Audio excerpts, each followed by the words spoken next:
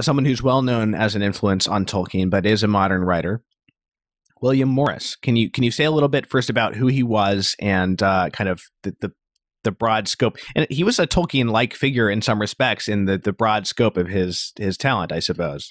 Yeah, Morris is quite an interesting figure. I mean, he's he's a 19th century writer, known today actually mostly for his artistic designs, his wallpaper designs, his fabric designs. I've got a bunch of William Morris dishcloths, for instance. But he was also a prolific writer of fantasies and sort of historical fantasies, which have been republished.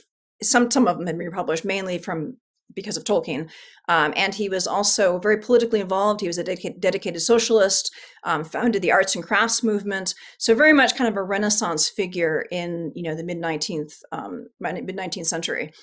And he's someone that Tolkien read quite early on as an undergraduate at Oxford, and was really struck by what Morris was doing. And it's one of the earliest really clear and clearly identified by Tolkien examples of influence on his work. Because he even says in the letter to Edith that he decided to model a poem, a work that he was doing on Morris's writings. And so we know now that it was the Fall Gondolin, and Fall Gondolin was explicitly modeled on the mixed prose and verse style of Morris's book, The House of the Wolfings, that Tolkien had acquired about that time. So yeah, this is something that becomes a staple of Tolkien's fiction writing, this intersperse prose and poetry. One of the things that you discuss in the book, which is also covered in even more detail in the book The Ring of Words, which is about Tolkien's work on the Oxford English Dictionary, a really interesting book, is the influence from Morris and some other 19th century writers. I think George Dasent is another one of them, in their use of archaism. So these are writers who are playing around with archaic language, sometimes invented, sometimes real. In the case of Dasent, he's making up what he believes to be like lost Anglo-Saxon words to replace Latinate. I think he's the guy who came up with forward instead of preface. If I believe he coined the term forward. So they use archaism, but Tolkien kind of takes it and refines it and uses it with greater specificity of intention. Is that right? Yeah, I mean, he handles it in a really sophisticated way. And this was a fascinating aspect to trace in Tolkien's modern reading, because Tolkien engaged with Morris, again, very early on. We see that influence in his earliest writings, and he continues reading Morris through his whole life. He owned a whole bunch of Morris's books, probably about a dozen of them. And so we see the way that he engages with Morris as a young man, and he's very heavily influenced. I mean, it's almost, a pastiche. It's so close. And Morris is incredibly archaic. I mean, he is just loaded down with making everything sounds extremely archaic. And we see that in, say, the Fall of Gondolin and some of the early tales of the Legendarium, Tolkien just going whole hog on that. But then we see that as Tolkien matures as a writer, and this is fascinating to see, as he matures as a writer, he becomes much more selective in the way that he uses archaic language. Now, Morris keeps that same register the same way in all of his books. He never tones it down, and there's no variation. But by the time Tolkien gets to writing The Lord of the Rings, he's shifted to a much more sophisticated handling, where he uses archaism much more sparingly, and he uses it very deliberately to shift the tone, to kind of shift the mood of a scene, and then move on to something else. And that I think says a lot about Tolkien's skill as a writer. That he wasn't committed to just using archaism for its own sake. In fact, I turned up, he was commenting at one point to a poet about preparing some Chaucerian texts for reading in a public performance. And he makes the case that it's actually better to modernize some of the pronunciation so that the audience can better understand it. He was also involved with helping out with the translation of the new version of the Jerusalem Bible. He actually translated the book of Jonah, and interestingly, in corresponding with the editors there, he supported the case for using you instead of using thee and thou, because he felt that this would be more, more fitting for the reader, more helpful for the reader.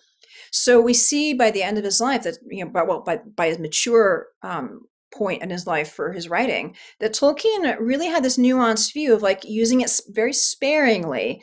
And so I think that's a really good example of the way that he works with an influence. He definitely drew a lot of that archaism from Morris, but he didn't just bring it over. He experimented with it and made something much, much better. It's something I hear people say all the time. Tolkien writes in this one high, pompous style all the time. It's just not true. If you read, maybe a little more true of the Silmarillion, I think. But if you read Lord of the Rings, I mean, give me a break. He modulates his tone all the time in that. Yeah, I think it's because we're so used to a low tone, sort of in all of our things we read now, that when we encounter any of the higher register, it's so striking that that someone who maybe already has a bias against Tolkien is much more likely to sort of glance at it, see a little bit of a higher register, and assume like, oh yeah, that's that fantasy stuff, all these and thous and whatnot. But no, he's very deft. And he uses it really remarkably sparingly in The Lord of the Rings. Yeah. I mean, it's like somebody seeing a priest in vestments and saying it's a dress. It's that kind of reaction. There's also some specific elements of The Lord of the Rings, some plot elements, characters that you see as influenced by Morris. And let me preface that by saying, actually, you make a big point in this book of discussing only works that we can be certain that Tolkien read or at least owned a copy of. So there is some speculation as to how these things may have influenced in some cases, although sometimes he says so explicitly. But it's not just a complete speculation here. We know that he read these works. So you talk about the influence on the character of Éowyn. Can you go into that? Yeah, I mean, that was a fascinating piece to turn up, because he names The Roots of the Mountains, one of Morris's books, as an influence on The Lord of the Rings. And in The Roots of the Mountains, there's this fascinating character called the Bride, who is in love with one hero, is jilted by him, goes to battle despairingly, hoping to die, says it's basically worthless to be a woman. She wants to just be, a warrior. She's wounded, and then she ends up, falling in love with and marrying another warrior who has been devoted to her the whole time. So there's a definite similarity in personality and arc with Éowyn, Aragorn, and Faramir, although Aragorn is, treats her well, doesn't jilt her like this character does in The Roots of the Mountains. But there's a lot, especially in the Bride's speech, where she, says, "I'm sick of being a woman. I don't want to stay home. That's worthless. I'm going to go out and fight." It's remarkably similar to Éowyn's speech in her despair. But again, it's very interesting to note the way that Tolkien works with it. I think there's definitely enough in terms of parallels. Since we know that he read this book and he names it as an influence, we can, I think, very realistically say that there's a connection. But what does Tolkien do? He actually makes Éowyn more empowered, more of a significant figure. So rather than just sort of passively passively going out and fighting, if I can say that, Éowyn is actually actively chosen by her uncle, to be the one who's in charge of the people who are left behind. When they go on to Helm's Deep, she's staying behind, but she's staying behind and she's in charge, as opposed to just kind of taking her her place by happenstance. And we see a much more well-rounded picture of Éowyn. She's a much more three-dimensional character with an inner life, whereas the Bride, and another similar character in The House of the Wolfings, is a very flat, sort of stereotypical female character. So again, we see that Tolkien, I think is quite probably getting some ideas from Morris, but he's making his woman warrior have an inner life, have more recognition from the men in her life, have a more serious, significant role in the story. Everything he does with Eowyn makes her a stronger and more interesting woman in his story.